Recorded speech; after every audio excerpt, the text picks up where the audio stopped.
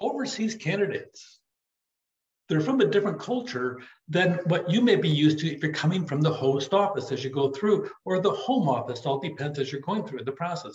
You got to see their motivation sometimes. Sometimes people like to work for a foreign country because it's kind of cool as you go through. Most of the time it's about money, the compensation benefits. Do they understand what's required in the aspect of choosing candidates for overseas assignments? What about working and living overseas? Where are you going to live?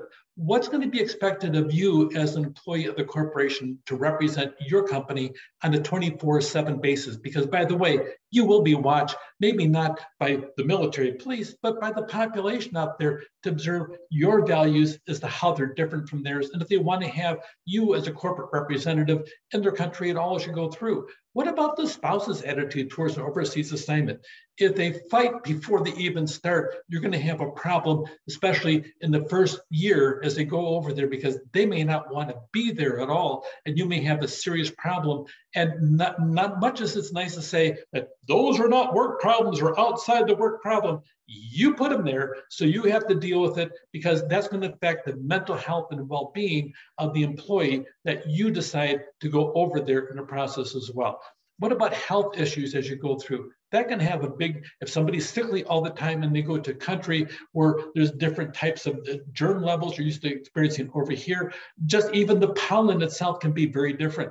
If I lived in the desert for a while as you go through, and the biggest pollution that we had was PM13, particulate matter 13, as you went through, a teeny tiny micro aspect of it, of dust particles that was common in the desert air. And if you had a problem with allergies, sometimes that wouldn't affect it because the allergies would be gone, but all of a sudden particulate matter 13 would sit down there and infiltrate the lungs.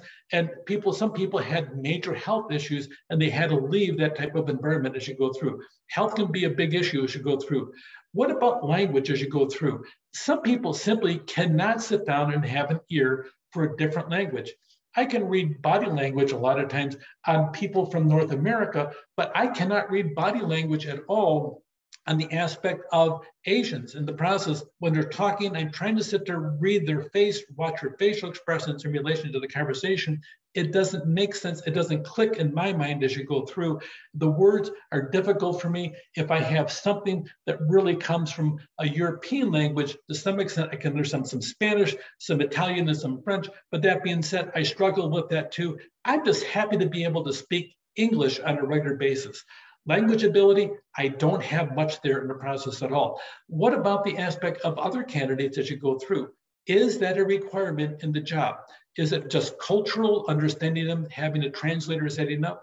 A lot of times people are insulted by the fact that you're there for 3 years and never learn their language when they're expected to learn your language in the process.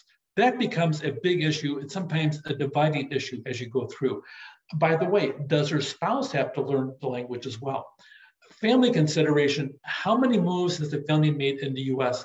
What kind of problems are there? You know, in HR, we rarely talk about it in the United States, but now you're talking about moving an employee and their family, because they want to take their family with them or maybe abandon their family here for years at a time as you go through, which is even more difficult in the process. Now you have to talk about family. What's a spouse's goal in a move? How many children ages are they moving? Is it divorce or is potential? Will this thing divide the family to the point there's a divorce involved? And if there's so, what happens? What about the death of a family member? What happens with that? Do you have a special plan already in place in case somebody dies here or a different country as you go through? How do you deal with that?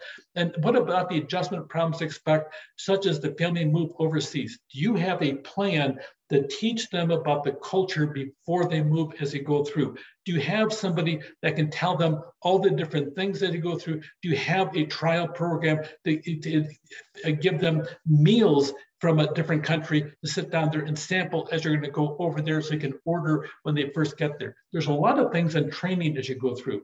Is the candidate independent and standing by their decisions in the face of adversity in a different world as you go through? Can they meet objectives and produce results wherever they're at as they go through? Can they operate without a clear definition of responsibility and authority? Because things do get fuzzy as you go through. Can they explain the goals of the company to local managers and workers?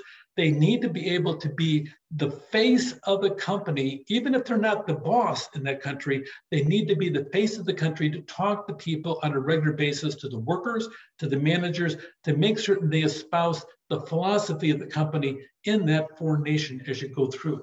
Do they possess that self-discipline and confidence to handle complex problems? Because problems here are multiplied and magnified in a different country as you go through. Can they operate effectively without normal communications in support services?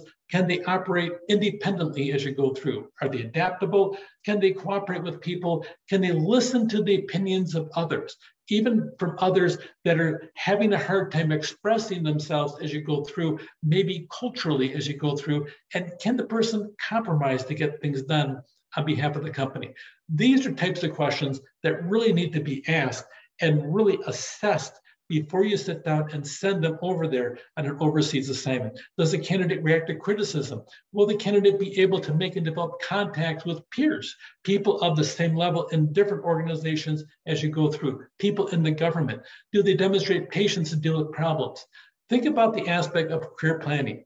What about, does a candidate realize that they may be out of the loop from the main office, or does the main office have a program to keep them inclusive as you go through? What about the overseas assignment with the career development? Is that person going to be left out, or is it a different track overseas as you go through? What's their attitude toward the company? All this is the aspect of the career planning, and now you dive into the financial part. What happens when you're sitting down and have this huge difference in wage? Are you going to try to sit down there and cut their salary to meet something local down there? You don't really need $100,000 to be over there. You can get by on $38,000. Huh? You want me to take a pay cut from $100,000 to $38,000? No, thanks. As a matter of fact, the company down the street, they're hiring. I'm going to go apply there. Thank you very much. Yes, you may have that kind of attitude as you go through. Be cautious on this financial area. Make certain there's a good package that makes sense, not just to the company, but also to the employee as you go through. Cross-training, cultural self-awareness is a big thing. Culture in the work environment, yes, it does spill over there. Pay attention to it as you go through. Communication differences, not just in the words spoken, but sometimes in the way that they're spoken, sometimes in the body language as it's spoken as well as you go through. Be cautious on that as you go through. Adjustment factors, you got a whole shopping list here. Family life, living quarters, work-life balance, if there is such a thing as you go through.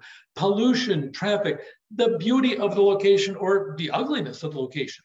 Leisure time, job and task characteristics, the work environment, the language, contact with those left behind.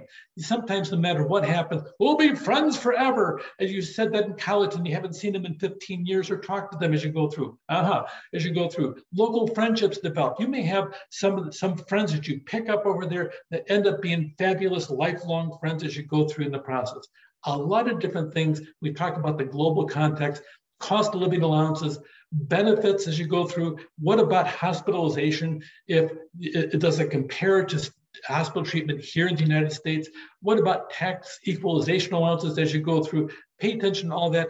Here is a simple balance sheet of compensation.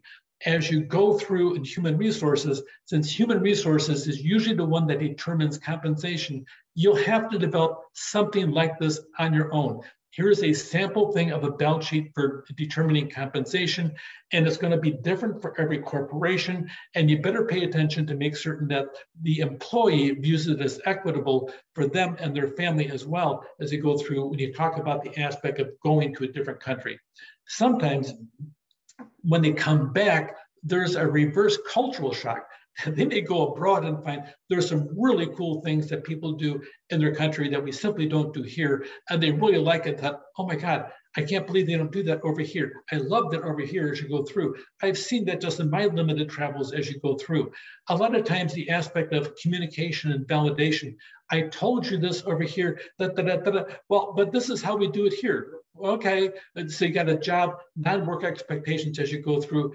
There's a lot of things about candidates. We talk about overseas candidates going there or coming back as you go through that can sit down there and jar somebody to the very core of their personal being as you go through. This is not an easy issue. It is a difficult issue. And the difficult issue a lot of times falls in the laps of the human resource management. Personal issues can become forefront issues. Culture and being away, they can all be problematic. Family issues, things that we tend to ignore here in the United States, can become huge. And the difference in equity between home office and foreign office on compensation, promotion, and lots of other issues where you have a home office, a host office, and so on, can overwhelm everybody, including human resources. Take care.